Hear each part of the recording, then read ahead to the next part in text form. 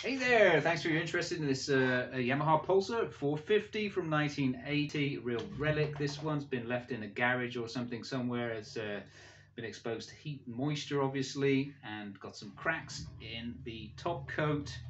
Doesn't affect the body or playability or sound at all.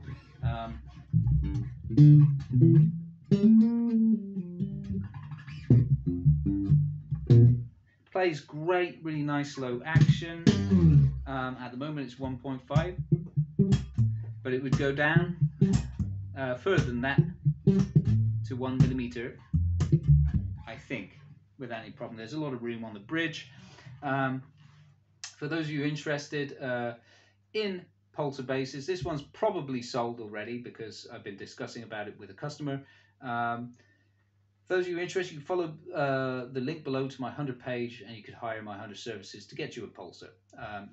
Pulsars came in various shapes and sizes, flavors, some with like a sand body in a natural color, some with a sand body in sunburst, some with basswood body in sunburst or alder. I think this one's basswood or alder.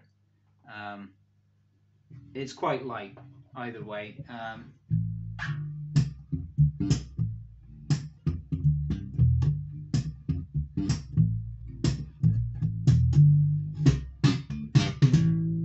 Plays great.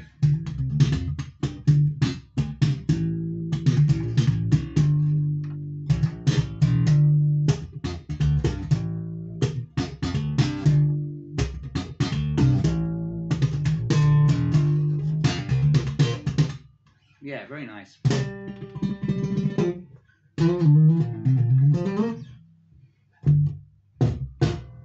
Yeah, I can play this all day. It's a lot of fun.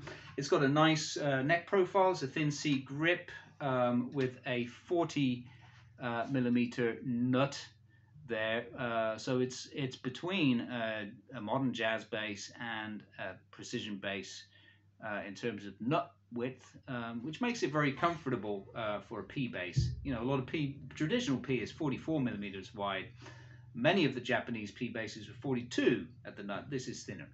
So that's a nice point about the Pulsars. I think the Pulsar 600 was wider at 42mm. That's the old Sen body one.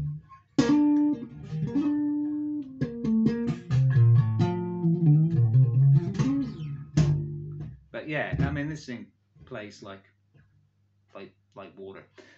Really nice low action, and like I said, we had to replace the bridge because the original one was so rusted. But there's a lot of room on the bridge to go up or down. Good neck trajectory in the pocket there, and good alignment. And it's just, you know, the strings sit fairly low there in the nut. It plays, it's very smooth. You know, especially down in the work area of the bass.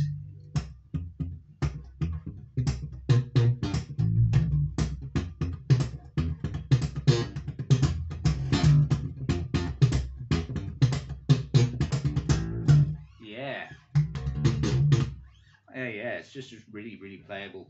So what I've done is I had to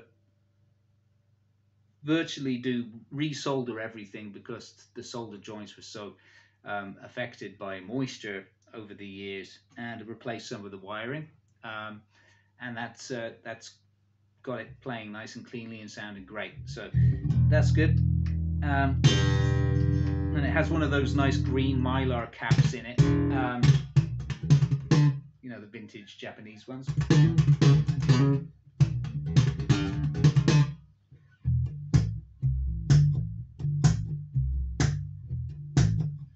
Yeah, so I think great bass, you know, and yeah, all I've got to do is just give it a little bit of fret polish, open up the truss access here in the pick guard, give it a clean, replace the rear knob, and then we're good to go. Basically, I think it's excellent. So for those of you interested, this is probably sold.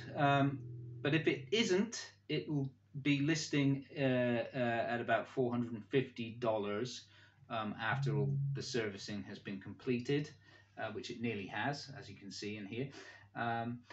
So it's a pretty good price, I think, for a bass that plays this nicely. However, don't despair if it is sold, if it is spoken for.